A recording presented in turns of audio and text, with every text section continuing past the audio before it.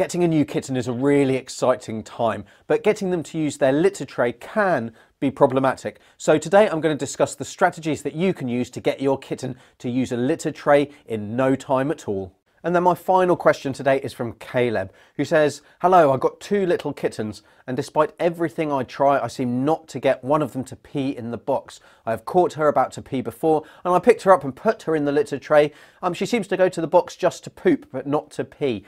I also think that she's stressed because she always runs away from us, but then other times she'll come up and play with us and get up on our lap and let us pet her." So, the bottom line is how can we litter train this kitten to use the litter tray for peeing as well as pooing, and does stress play a role, and what can we do about that potential stress? So, kittens actually have a natural urge to go to the toilet somewhere where they can cover up their waste. And so actually often will take very little training, certainly compared to dogs who can sometimes be quite challenging, or it can take quite a long time to house train them, to toilet train them there. So when we're thinking about kittens though, there's a number of things that we can think about. The first thing is, what tray are we using? So it needs to be a tray that's easy for this little kitten to get into. I'm not sure how old they are, but if they're small and we've got a litter tray with a high lip, then it can be actually very difficult for them to get into that, and that will put them off unless they're really motivated because they're going to do a poo.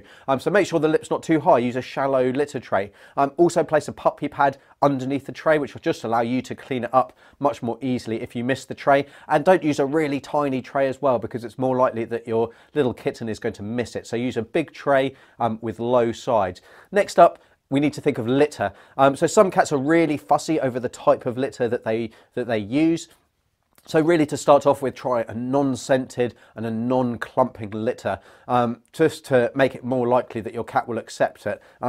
Cats are very sensitive with their smell, and yeah, some of these kind of scented litters are going to really put them off. Also, if they're a clumping litter and they when they're trying to cover their pee or their poop, then it will become clumped and stick to the bottom of their feet, which cats really don't like. Another thing to think about, certainly if you've got very young kittens, is the litter does need to be non-toxic, because they will potentially try and eat a little bit of it. So we don't want anything that's toxic if it's eaten by a kitten. Okay, and then the third thing we need to think about is location. So where are we putting these litter trays? So really, it should be away from food and water sources. So cats really do like to be clean, and they like to toilet away from where they're eating and drinking. So make sure that's the case. Also, it needs to be a private space. So don't put it, in the middle of the hall or by the front door, because, that's not private and a cat will be less likely to use it. Keeping the kittens in one room with easy access to the tray is another thing that we can think about to just get them used to it to start with. And also that means that they're not going to get caught short. So young kittens might not yet have a full bladder control, and so they're more likely to have accidents, or they're more likely to realize they need to use the toilet and then go pretty much straight away. Now, if they've got kind of half the house, a couple of flights of stairs to navigate, then the chances are that they're not going to get there in time. Compare that to going for a poop, when that urge is often less initially. So yeah, that's kind of what we can think about, just get them used to the tray. As for where we place it, well, like I say, it needs to be a private space, and actually corners of rooms are a really good place to go. So kittens will often naturally go to the toilet in the corner of the room, and one of the reasons for this is that it means that they can survey, they can look out at the rest of the room, and there's no chance of kind of being ambushed, of a litter mate or another cat kind of sneaking up on them and ambushing them, while they're potentially a little bit vulnerable and going to the toilet. So that's important as well when we're thinking of litter tray placement. Now, fourth up, we need to think of keeping the litter tray clean. Now, that obviously goes without saying. We need to keep it clean. We need to regularly refresh the litter. I'd certainly be cleaning out at least once a day. But some cats, they just won't use a tray that's been used just once, even just for a little tiny bit of pee. So keeping that litter tray clean is really important. Also, think about what you're cleaning it out with. You want to clean it out with a disinfectant, but then rinse it really well, so there's no kind of strong smells, no strong fragrances that again may put your cat off. So yeah, clean it by all means with whatever cleaner you want to use, but rinse it really well with water. And then the final thing we need to think about when we're thinking of litter trays with multi-cat households in general is how many litter trays you have. And really, there need to be one more than the number of cats there are in the house. So in this case, if there are 2 kittens, there may be other cats, but let's say there are 2 kittens in the house, where we need 3 trays. Now, if there were 3 cats, so 2 kittens and another cat already there, then that's 3 cats. We need 4 trays. And the same goes for the number of food bowls and water stations as well. So all of those things should get your cat and your kitten using their litter tray and get them litter trained.